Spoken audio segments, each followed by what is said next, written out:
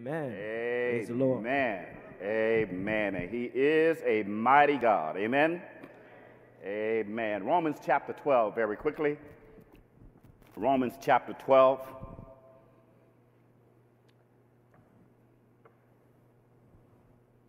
I just want to read these first 5 verses. Romans chapter 12. We are simply today talk about change. The Bible says, I beseech you therefore, brethren, by the mercies of God, that ye present your bodies a living sacrifice, holy, acceptable unto God, which is your reasonable or spiritual service. And be not conformed to this world, but be ye transformed by the renewing of your minds, that ye may prove what is that good and acceptable and perfect will of God.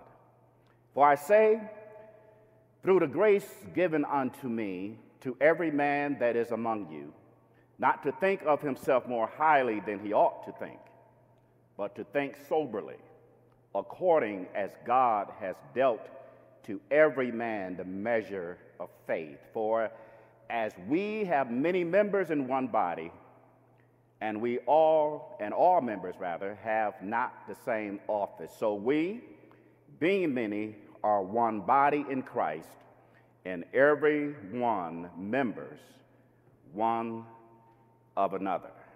Is that in your Bibles? Amen. Our gracious and heavenly Father, once again, we come to you with thanksgiving on our hearts and praise on our lips for you being such a wonderful and such a mighty God. Father, we come thanking you for this worship time and all of the singing, the praying, the reading of your word. We thank you, Father, for this and pray that we have indeed been edified and encouraged thus far, and that you have received the glory and honor. And as we continue this worship, Father, as we come to this part of the worship where we are to receive your word, we pray, Father, that you might be with each and every one of us, that we might approach your words with hearts that are willing to receive it, minds that are willing to embrace it, and praying that you would be with your manservant as he would teach, that you not only give him the words to speak, but that he will allow your Holy Spirit to work in and through him to accomplish your will. For it is in the mighty name of Jesus we pray, and we ask it all. Amen. Amen. You may be seated. Again, we thank God for this blessed opportunity of worship, and as we have come now to the portion of this worship for the reading and for the teaching of the Word of God, we pray that we might say something that will be encouraging to all of us as we strive to do God's will and do everything we can to live in God's favor. We are thankful today for this beautiful day that the Lord has blessed us with, and praying that we will continue to be thanking God. So far, he has blessed us with such a mild winter, but things change, amen? And those of us who've been living in this region, we're not unaccustomed to this weather and this time of the year. It's good to have with us today Brother and Sister Walker, all the way from the Tonto Church of Christ. It's at Phoenix, Arizona, amen? Sitting right in the back there. It's so good to see them, and they're looking well. And towards the close of our service, we're going to ask Brother Walker to come and have a few words of encouragement to say to the body. And so we thank God so much for them and for their presence. We thank God also for the presence of all of us as we continue to navigate in this very tough time that we are experiencing in our country. I want to continue to encourage us to be mindful of our surroundings, be mindful of our health, and continue to be prayerful for all of those families who continue to suffer from the impact of this pandemic, as well as those families and our communities that continue to work around and deal with the injustices, the social injustices, and the racial tension that is existing in this nation. As people of God, I believe that we should always be mindful of the current events and the social ills of our society, because particularly as an African American people, we are impacted, and we have to gear up. We have to strengthen ourselves. We are living at a very strange time in our history where we are dealing with the kind of unrest and that we haven't seen in centuries, in years. The insurrection that was the attempted insurrection of the United States Capitol has had a profound impact on the nation, and we are still feeling the impact of it because they have not stopped. They have now targeted every state in this nation, and so I continue to encourage you to be careful. Be careful. Be mindful of your surroundings. We are continually to hear the interpersonal, personal attacks that people are making on black and brown people just because of your very existence. And so we have to be mindful of our Christianity and where we are. And I don't know about you, but I'm not one of those kind of people who look at some of these incidents and say, if it was me, I would do this or that. Because I'll be honest with y'all, preacher or no, I don't know what I would do if I was confronted by some white supremacist about my very presence. And if all of us was honest about it, I think we'll say the same thing. You don't know what you'll do. You might have to reach out and touch somebody. I don't know. But this is not an easy task. This is not an easy task, but also this is not something that we're unfamiliar with. We are not the first people who have to deal with this level of racism that is existing and that continues to be perpetuated in our communities. So it requires us to have a particular attitude, a mindset that will encourage one another, as well as a mindset to maintain who we are as a people and be strong about it, recognizing our identity and recognizing that we should live our lives in such an unapologetic way. I'm finding myself in meetings and in workshops and trainings where when I introduce myself as an unapologetic black man. And because that's important right now. I was faced with some opposition this past Tuesday out in Wayne County, where we are working on the governor's executive order on police reform and reinvention of policing and the community. And I found myself face to face with confronting the county supervisor because he ignored my appeal to attend the meeting, and he ignored my encouragement to invite black and brown people to this meeting.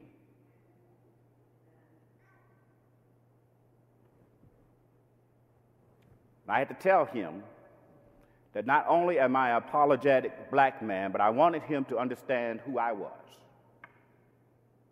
I had to tell him that I am the president of the Wayne Action for Racial Equality, and I am the director of racial and social justice and family equity at the University's Children's Institute.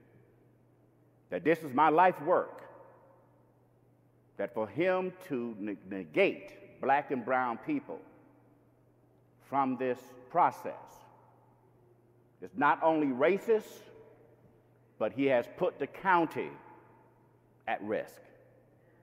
For if they don't produce a product, and this is everywhere in New York State, every town, village, and city in New York State, if they do not produce a product by April 1st, they will lose their funding for law enforcement. So I challenged him on that. But then I had to keep in mind that as long as I am a child of God, as long as I am a preacher of the gospel, I have to be mindful of the constant change that I have to be making in my life, that I can't be that old Earl Greene. And I got to be honest with you all, that Tuesday night, that old Earl Greene almost jumped out. Like I tell people, I wasn't always Mr. Greene. I wasn't always Minister Greene. And this is the struggle of the Christian. I'm challenging us to be honest about where we are in this life. As members of the body of Christ, as Christians, we can walk around and sometimes when we're amongst each other, we believe that we were born in the church.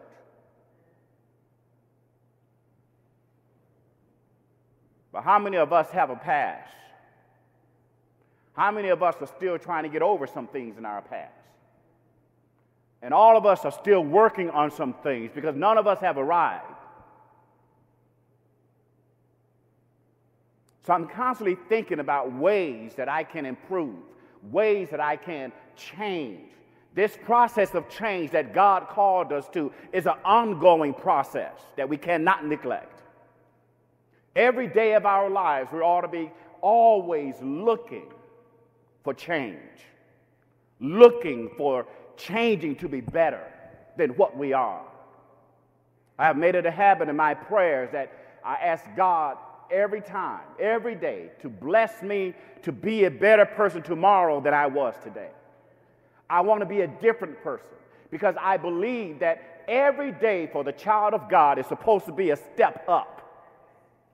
As we move forward, we're supposed to be moving upward. So we constantly have to be thinking about, what is it that I need to improve in my life? What is it that I need to change about me that can make not only my life better, but what about my family? What about my friends, my neighbors, those who I encounter on a daily basis? Can I live such a life where I can encourage people, impact their lives in a very positive way, that indeed, when I leave this earth, it can be truly said about me, may the life I live speak for me.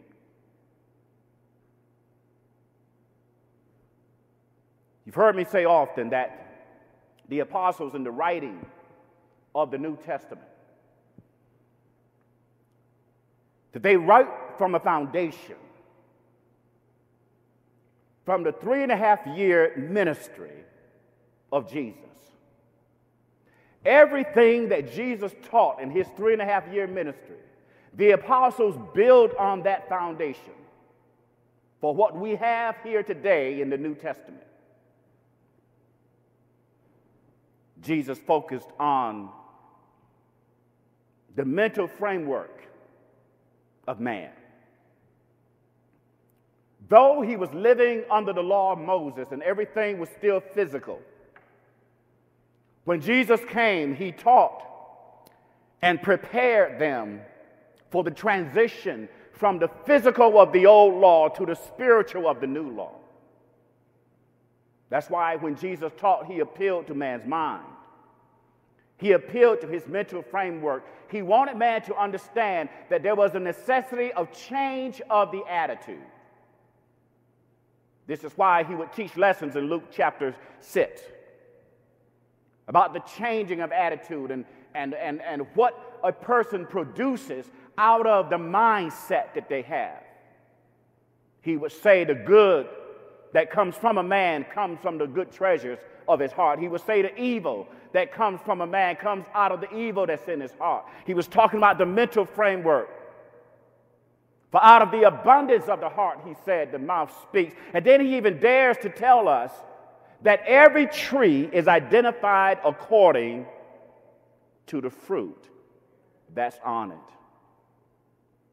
And if that wasn't enough, he would come along in John chapter 15 and show us the importance of producing and being fruitful and productive in our lives.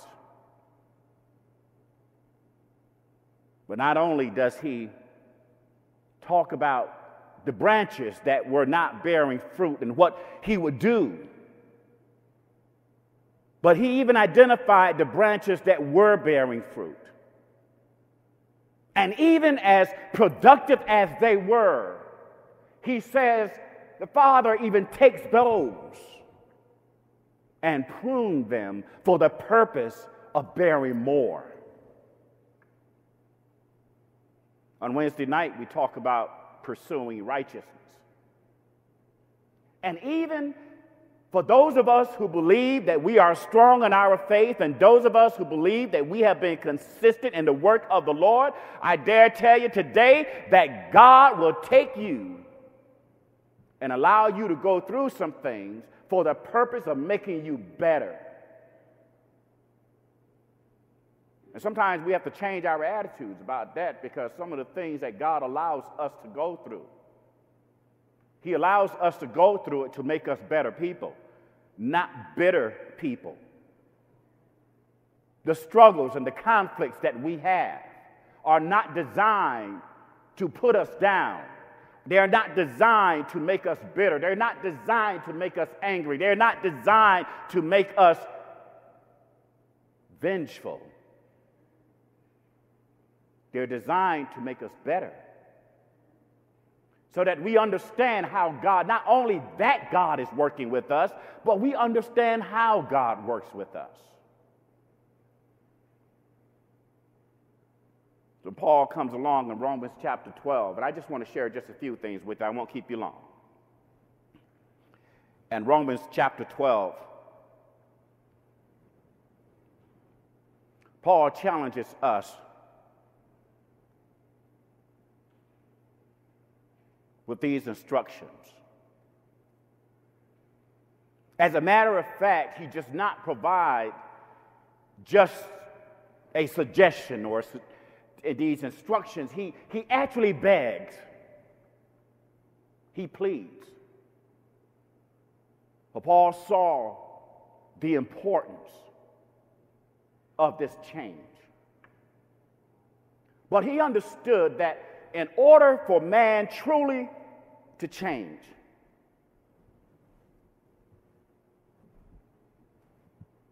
there was a task that man had. And the task for man in his relationship with God is to offer himself, to offer herself in such a way that it renders a complete surrender. Mind, body, and soul. He introduces to us a new approach. For he takes the practice of the old law in offering sacrifices to God, and offering what God has provided them, and their offering was a show of gratitude. Their offering was a show of their commitment. Their offering was a show of dedication. And this was a continued practice. But then Paul comes along and says, I want you to offer your bodies as a living sacrifice. The sacrifices were generally dead. When a lamb was offered to God for remission of sin, it was killed. All the offerings of the old law were dead offerings.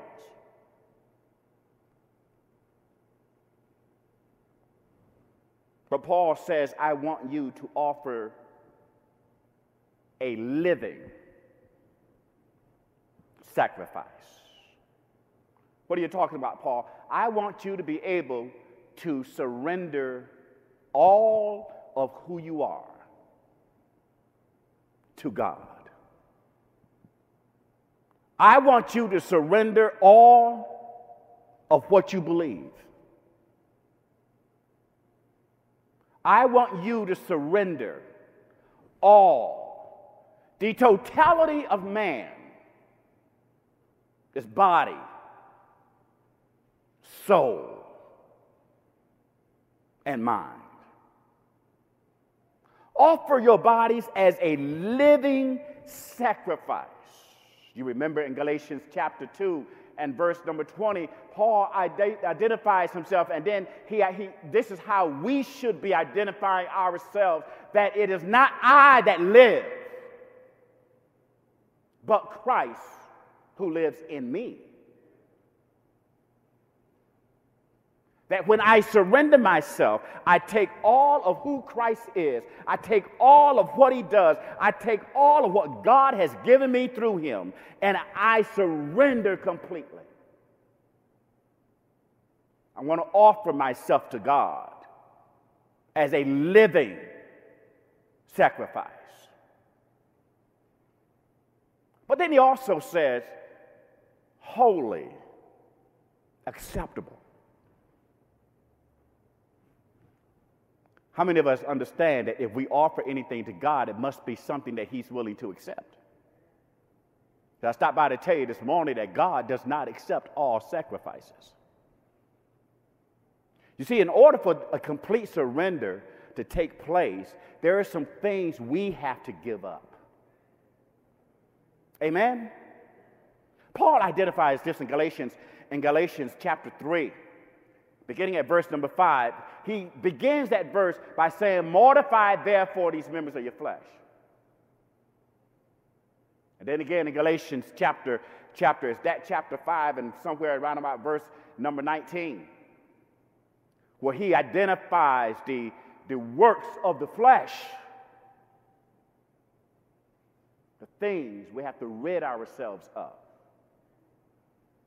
I'm going to shut this down in Ephesians chapter 4. I need just hold that until I'm ready for it. I need Ephesians chapter 4, beginning at verse number 17. We're going to read verse 17 through verse 24. There has to be a complete surrender. We cannot allow ourselves to come to God and still hang on to some old practices, old behavior, old habits. I'm going to share a few things with you to help us along this way in this process of change. But the first thing that we have to understand as the people of God, in order for change to really take place, how many of you would agree with me if I said we have to want to change? You got to want to do it. And this is the reason why in Jesus' teaching, he's always said, whosoever will. He was never forcing people to follow him. He never did that. It has to be a willingness of all of us to give ourselves to Almighty God.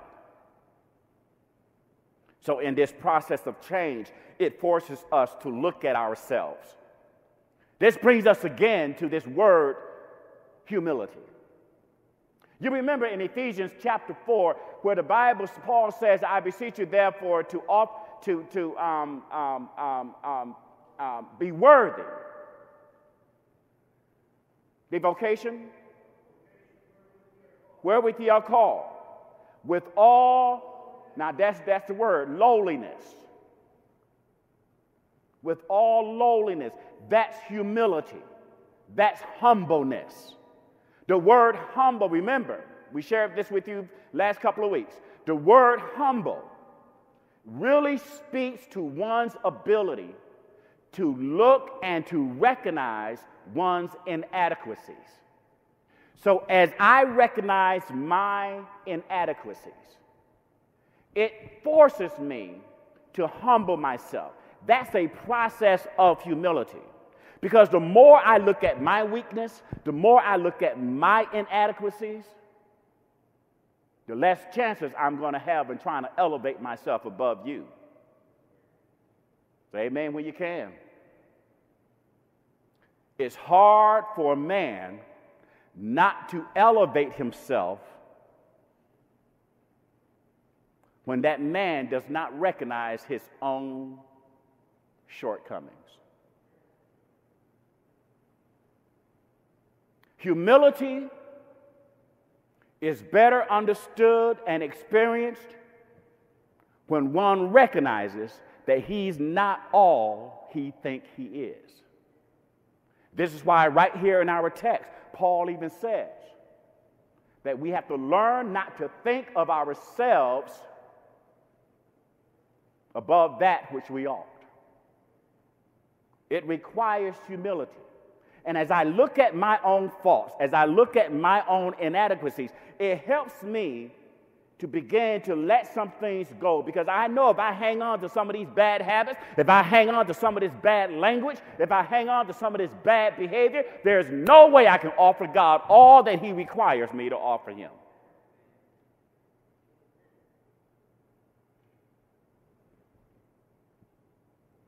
But if that wasn't enough, he calls this offering, this process of offering ourselves to God, he calls it, do you see that word reasonable in your Bibles? That is the word properly translated spiritual. You see, what Paul is dealing with here, there's a connectedness between God and his children.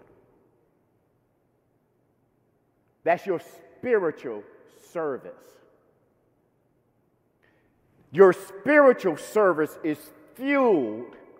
Here we go again. Remember we talked about the Holy Spirit? You see, we have to understand all of this in light of the fact that when we were saved, God gave us His Spirit as a gift. We cannot offer ourselves to God in the way He requires us absent of the Spirit of God. The Spirit of God must be in us. The Spirit of God must have taken residence in us.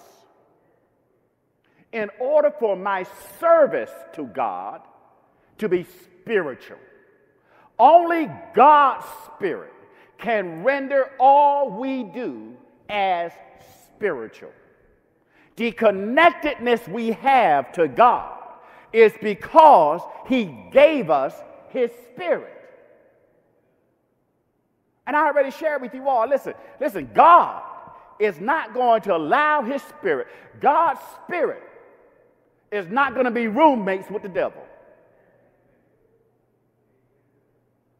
Paul said to the Corinthians that God's Spirit is in us.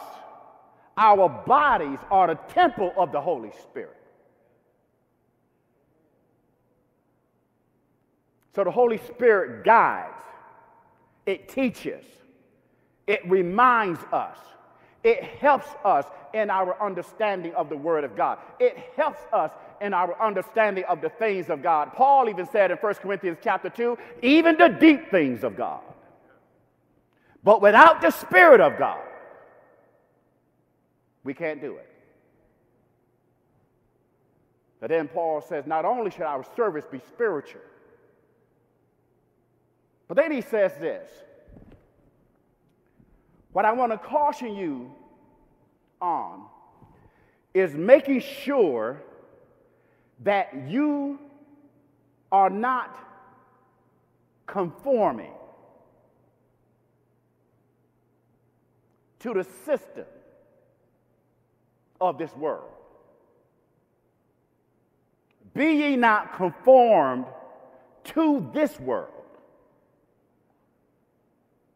The word cosmos, but it goes beyond that. And it speaks to the operation of this world. the regulations, how things are set up for us to live, and that Paul wants us to understand that we live according to a higher standard. Don't be conformed to the system of this world. But he says, be transformed. Go through a process of metamorphosis. There has to be a dying of our old selves. He takes the picture of the caterpillar. You all already know this. And that process of change that allows the caterpillar to move from that stage of life to that stage where the caterpillar now becomes a beautiful butterfly. This is what God requires of us. That we allow ourselves to go through a process of change that makes us different.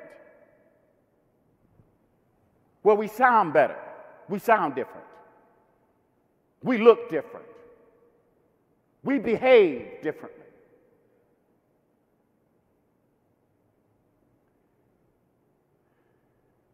You would think that people within the body of Christ understand that process. You know what disturbed me so much this week? That as the investigation unfolded on this attack on our U.S. Capitol, and as the unfolding of all that was behind some of the Congress people voting against the Electoral College certification, you know what disturbed me the most? And I know you all heard me talk about the difference between congregations and why a lot of our white brethren are operating the way they do.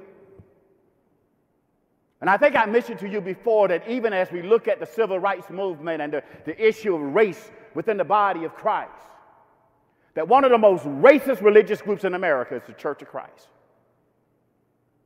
And that's why today we still have white churches and black churches. I've read the history. I've researched it. I'm about to do some training on it. But you know what disturbed me the most about what happened? That we have 6 senators, 4 in the House, and 3 that we know of in the Senate, who are members of the body of Christ.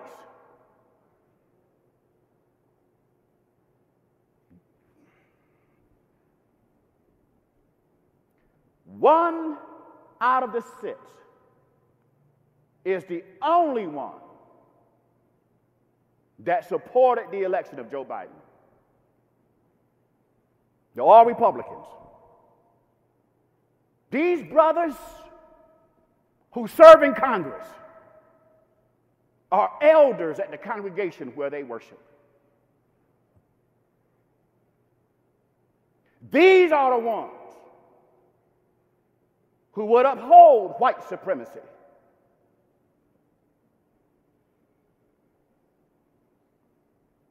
These are the ones who I wonder, as I look at this scripture, what happened through this process of change? Sometimes I wonder, did they ever read James chapter 2? I find it very interesting that this happens even among us, is that we embrace certain scriptures and reject others. I'm still trying to wrap my mind around how we can understand this scripture. Be ye transformed by the renewing of your mind, but yet we know it. We can say amen to it.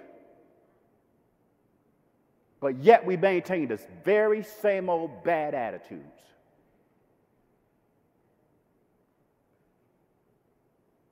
Well, I found out why. There's 2 things I want to share. There's more, but I just want to give you 2. There is 2 things that's going to hinder this process. The first one is we have to avoid being circumstance controlled.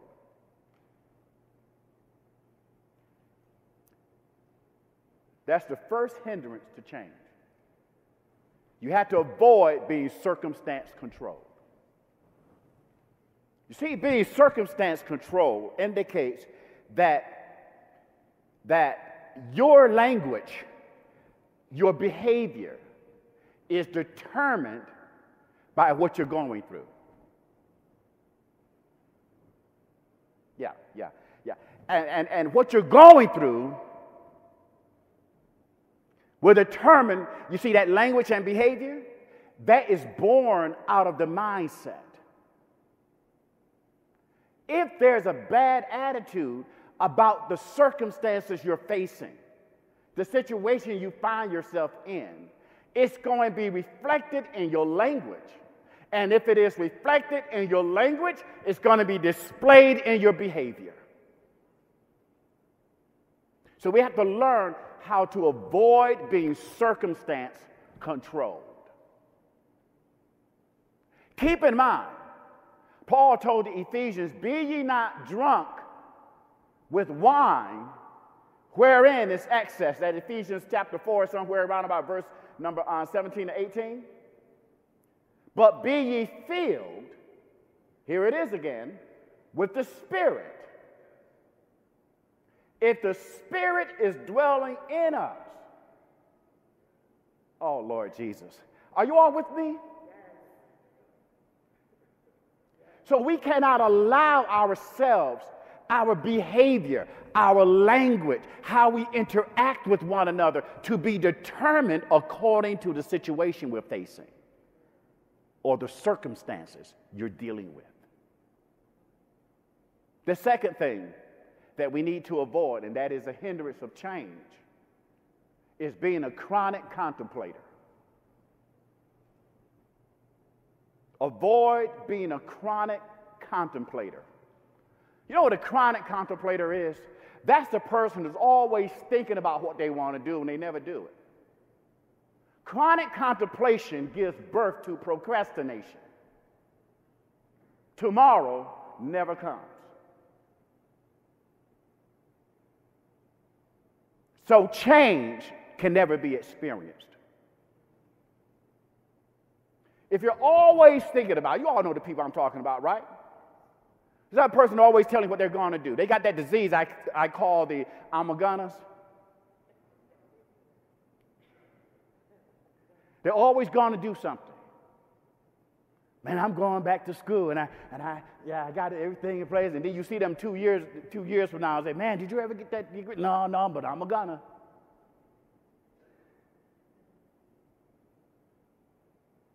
Being circumstance controlled and being a chronic contemplator. You're always thinking about what you're going to do. You're always thinking about what you're going to change, and it never happens.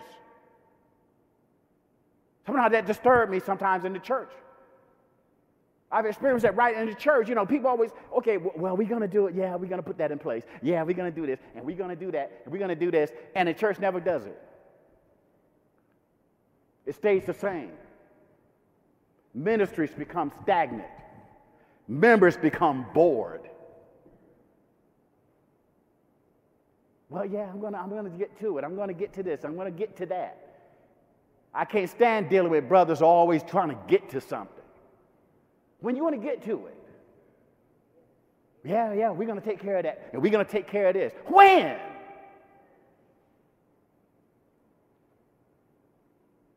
But let me give you these two things to help us. The things that will help us move forward is there are two basic things. Based on what we understand and based on what we know, there are two basic things we have to put in place. Number one is we have to understand the constancy of time. Now, y'all missed that. You have to understand the constancy of time. Yeah. Paul deals with this in Ephesians chapter 4, and what verse is that? Paul says that we ought to walk circumspectly. Am I right about it? That means we have to walk paying attention, being aware. All right? And then what did he say?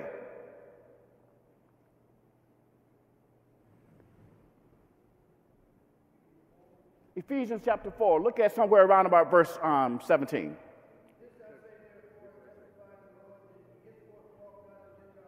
Walk not as Gentiles walk, but what?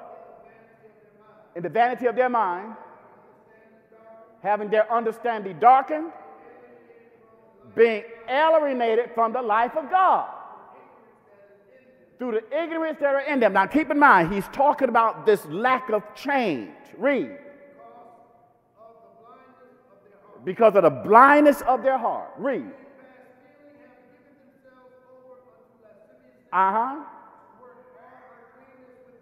All right, read.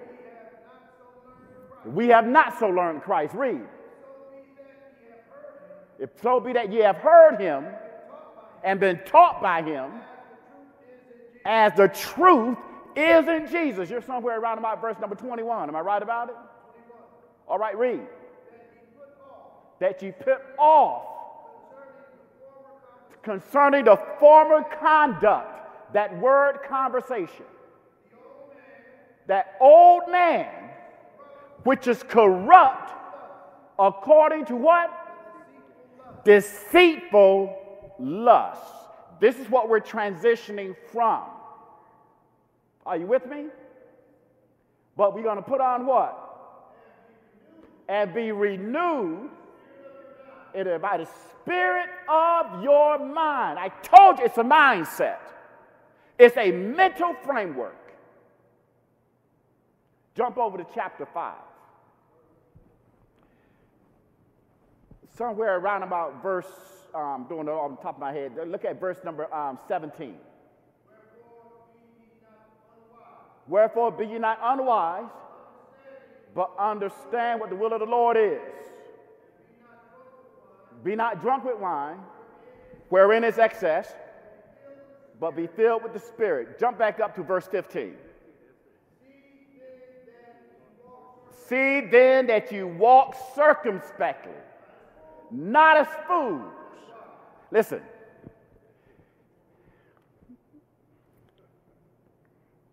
This is not anything difficult. We don't need any deep theological explanation behind this. What Paul is really talking about is living your life in this world, moving about with a sense of purpose and attention, awareness. That we don't live our lives bumping into what happens next. That we're supposed to be aware. Walk circumspectly. And then he says, not as fools. That we don't live our lives based on what drops next. What we bump into. Again, not being circumstance controlled.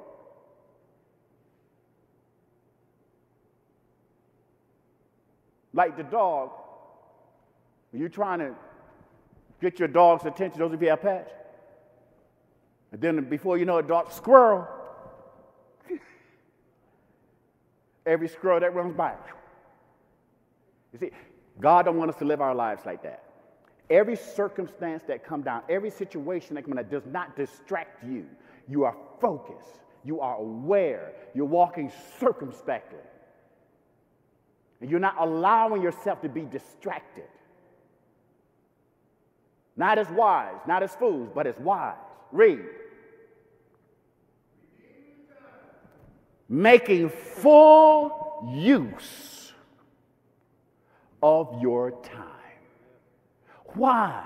For the days are evil. Church, let me tell you something. We have to pay attention to the constancy of time. Yeah, yeah. And we have to make sure that our time is not wasted. Use the time. Paul says the time that we have should be used fully. That term, redeeming the time, literally means make full use of your time. Pay attention to the time that God has given us. Why? Because time is constant. Let me prove it to you. We started service. Did we start right at 10, Brandon? Okay. So we started at 10. If we started service at 10, how many of us understand that all of us right now are, have we been here for 2 hours? About an hour and a half? We are all now an hour and a half older than we were when we started.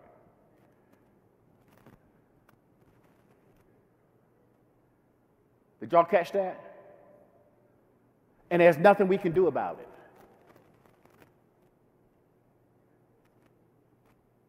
Time is constant. And we are required to make full use of it.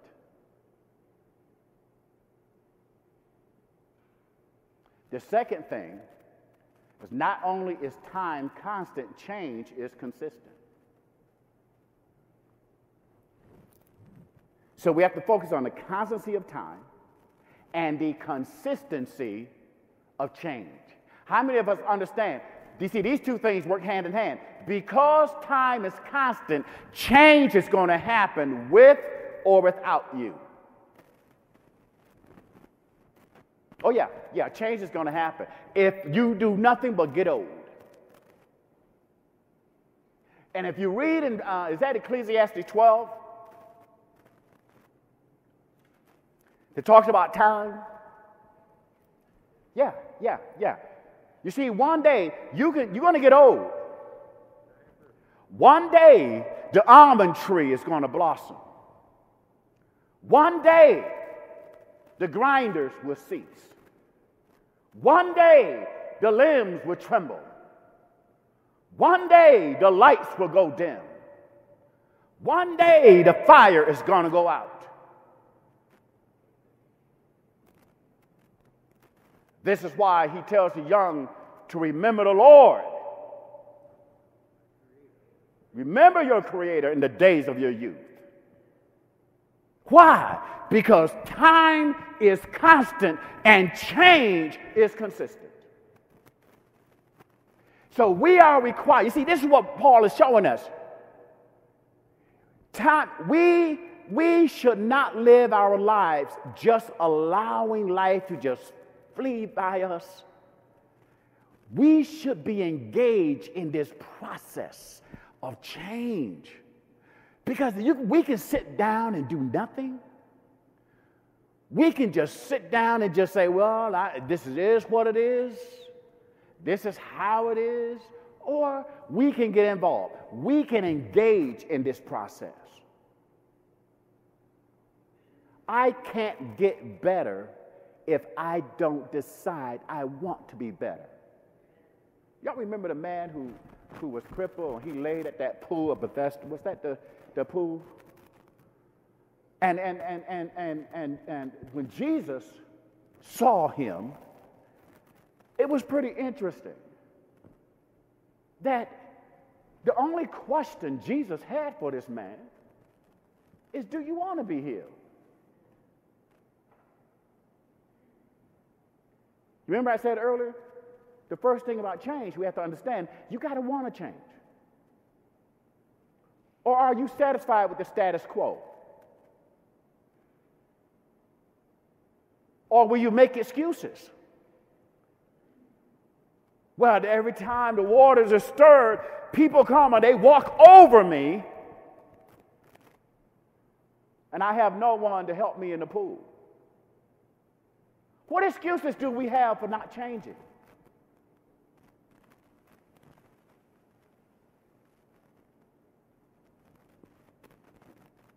I don't know about you, but I believe we ought to be living our lives in such a way where we shouldn't have to regret anything. We should never have to say, I shoulda, when you coulda. And especially when you know you oughta. Say amen when you can. Now, let me close by saying this. Sometimes it's difficult for change to take place because we're hindered by events, feelings, our emotions.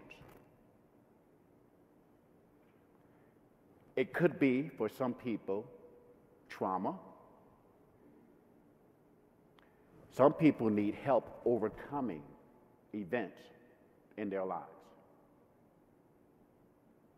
This is why the fellowship and the unity of the body of Christ is so important.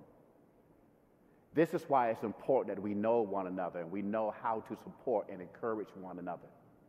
Because sometimes you never know what may be holding a person back from doing what they need to do. Sometimes we have to check in with one another to see if you're all right. There's nothing wrong with asking a brother and sister, how's everything going?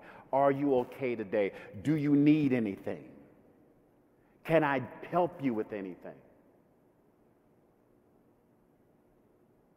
So sometimes it could be the impact of some traumatic event. Sometimes it can be the impact of this whole pandemic because we haven't been able to be together, all of us, at the same time. So it's important to check in. And then other reasons could be because some events and some of this trauma could cause people to be angry. And anger can be a hindrance. Because I haven't gotten over whatever happened. And I don't know what to do with this anger. And we don't ask anybody. So we just hold it. We internalize it. And the more you internalize it, the more it begins to eat at you. This is why we have in the Word of God ways to release that stuff from our spirits.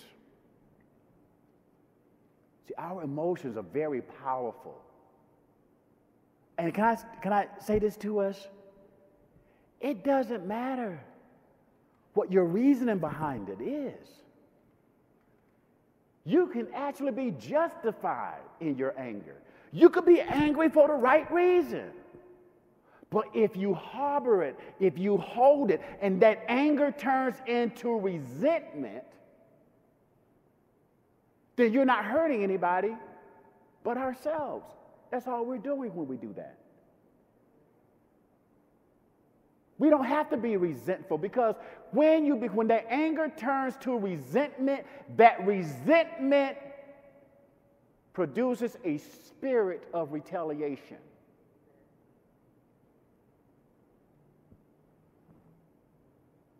And then we find ourselves at odds with God. It could be a number of things that can hinder change. And then the last thing is not only, it's really a spirit that we have to be mindful of. And it boils down to this, that the devil is at work. You see, those emotions can cause us to think, when we look at one another, that we are the problem. But you remember when Peter said that we ought to humble ourselves under the mighty hand of God? Remember that? And in that process, Peter says that we should be aware that our adversary The devil, he's walking up and down this earth seeking whom he can destroy. And just when you and I think that our battle and our fight is with each other, the devil is just doing nothing but having his way. That's all that's going on.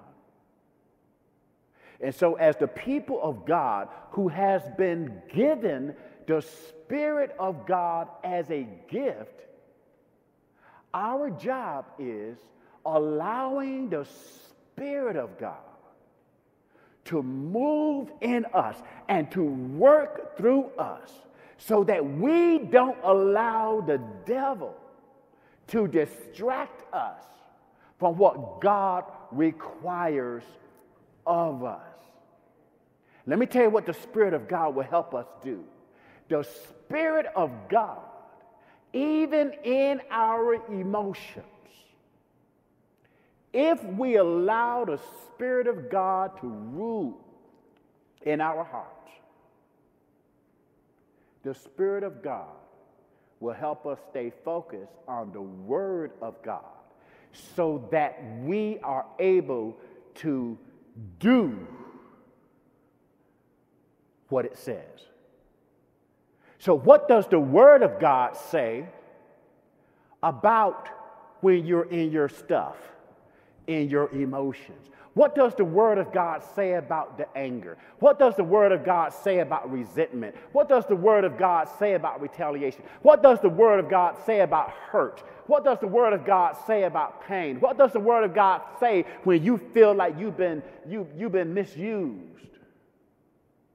What do we do with all of those feelings? Well, I contend, and it doesn't matter to me whether you agree with this or not, because I know it's right. I contend that we consult the Word of God to answer all of those questions. Because, and the reason I say that is because I've been around long enough and I've been preaching long enough to know what happens when we consult our own thinking and how we feel. I've learned how to resolve issues. It doesn't matter whether it's personal or collective. It doesn't matter what's going on. I've learned that the only way to resolve issues in the body of Christ is through the Word of God. Period. This is the last Sunday of January. Next month, we're about to go through a process. We're going to do some changing. All right?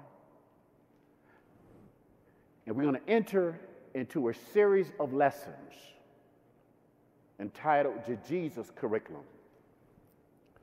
We're going to establish a foundation that's going to challenge us in our resolve, in our Christian walk. And let me say this.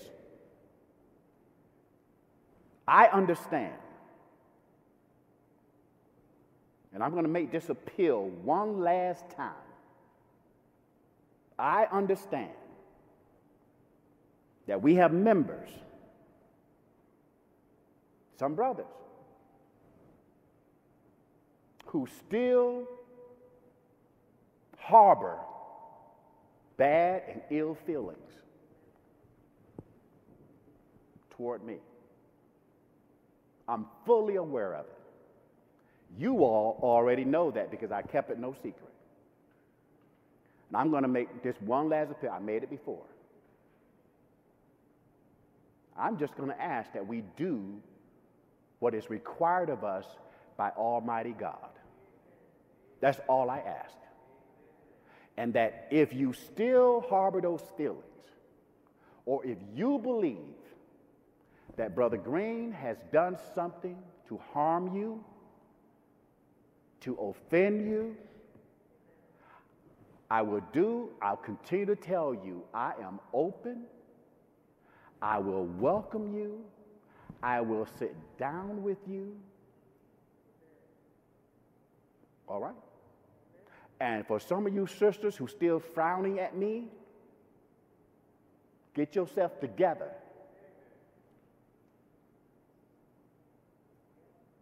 Get it together.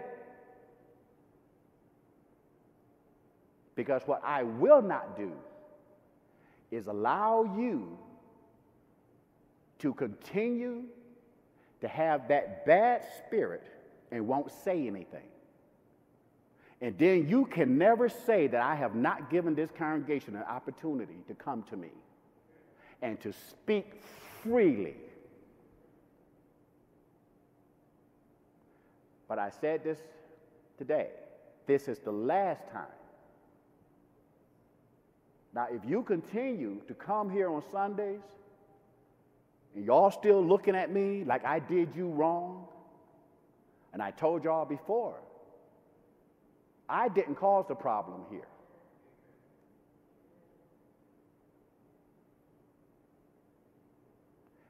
And I already told the brothers, I haven't heard anything from the brothers that was a deal breaker.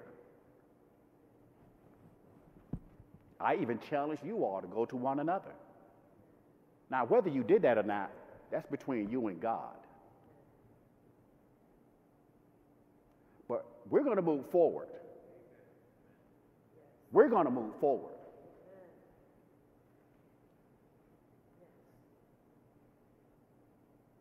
And we're going to do what the Bible teaches.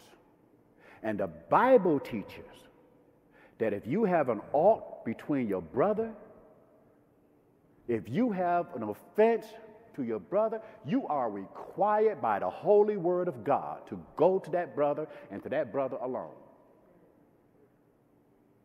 As a matter of fact, in order for our worship to be accepted of God, we have to reconcile. Say amen when you can. I'm not going to deviate. And when you show me that I was wrong, I'll be the first to apologize and repent.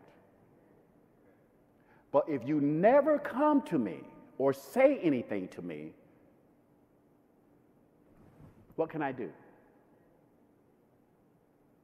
You all heard me say before, if you never give, and I'm talking about all of us, if we don't provide each other room and space to get anything right, then what are we doing it for? Y'all know what I'm talking, y'all know what I'm saying is right. Y'all know this is right. God requires it. It's not fair to think somebody did something wrong and not give them a chance to get it right. That's not right. You got to give people a chance to get it right. That's what our fellowship and our unity is all about.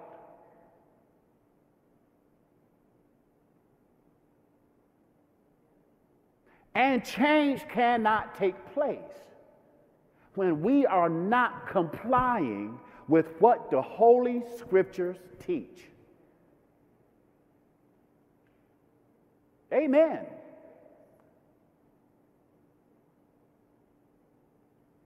So this week, the first week in February, for anybody who does not come to me, or you do not go to another brother and sister and get whatever we need to get straight, I'm not dealing with this no more. I've been here for a month and a half. I'm done.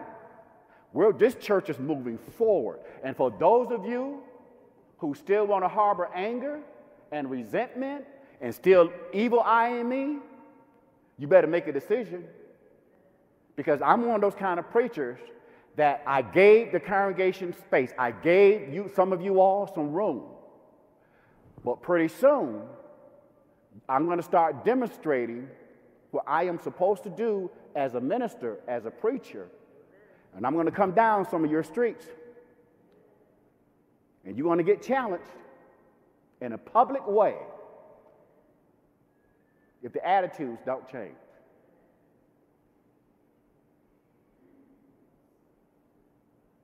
Now, this is a biblical mandate that I must fulfill as a gospel preacher.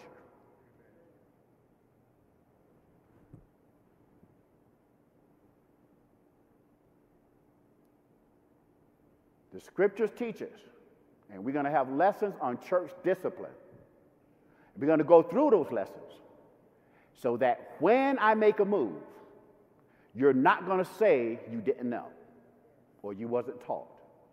We're going to look at the Word of God, and we're going to show you in the Scripture. I told y'all I'm going to stay in the Scriptures. You do what you want to do, but I'm not going to deviate from the Scriptures. We're going to teach these lessons, and what you learn is going to be between you and God, is what you do with it.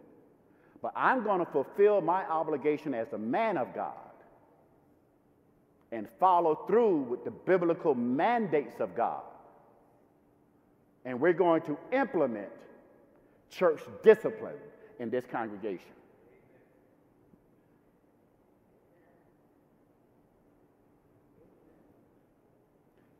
Now, if anybody want to challenge me from the scriptures on this, I welcome that.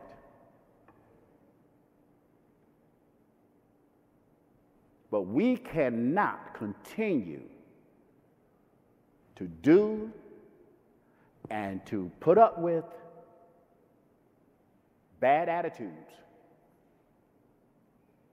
and then think God is pleased, because he's not.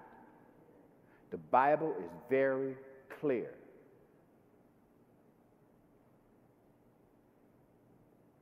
So get me out of your heads and read what the Bible actually says, because I'm going to follow it. Amen. Be ye not conformed to this world, but be transformed by changing your attitude. Yeah. The changing of the attitude. And this is the reason why, in preaching the gospel, the death, burial, and resurrection of Jesus Christ is all inclusive of the instructions of what God requires of the local congregation, what God requires of his church. And we must live within the parameters that God has set. When those things are violated, the Bible is not silent as to what we must do to correct it. So truth is important. The truth of God's holy word is what's going to stabilize us, what's going to sustain us, and what's going to help us move forward. If we try to move forward outside of the parameters of God's word, we're going to run into problems. So we can't do that. We got to stay within the boundaries of God's word. Now, it's going to be difficult. It's not going to be an easy way to go. But as long as we stay within the boundaries of God's word, God is going to be with us. He's going to guide us. He's going to secure us. We already know this. And this is why we have faith in him, because he's a God of promise. And this is why we trust him, because we can't keep this kind of stuff, the security and that God has for us. We can't keep that kind of stuff to ourselves. We have to share it with people. And even in the midst of difficulties, the gospel must still be preached. For we already have example in Scripture that even when the church had difficulties, the church multiplied. Why? Because they stayed within the boundaries of God's word.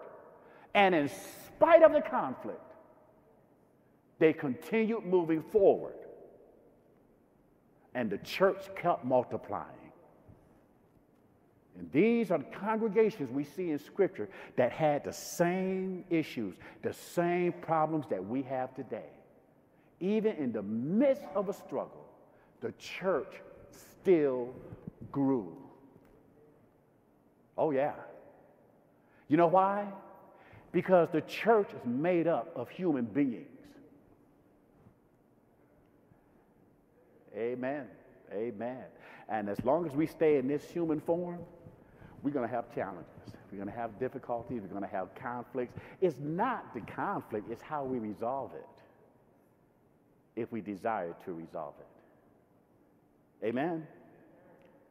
And I contend that if we have faith in God, if we trust him like we say we do, if we are the body of Christ, we will do everything we can to make sure that the unity and the fellowship of the body of Christ here at Northside stays intact, and we can move forward together as brothers and sisters in the Lord. Amen. You come by faith, repentance, confession, and baptism as we together stand. And let's sing a song of encouragement.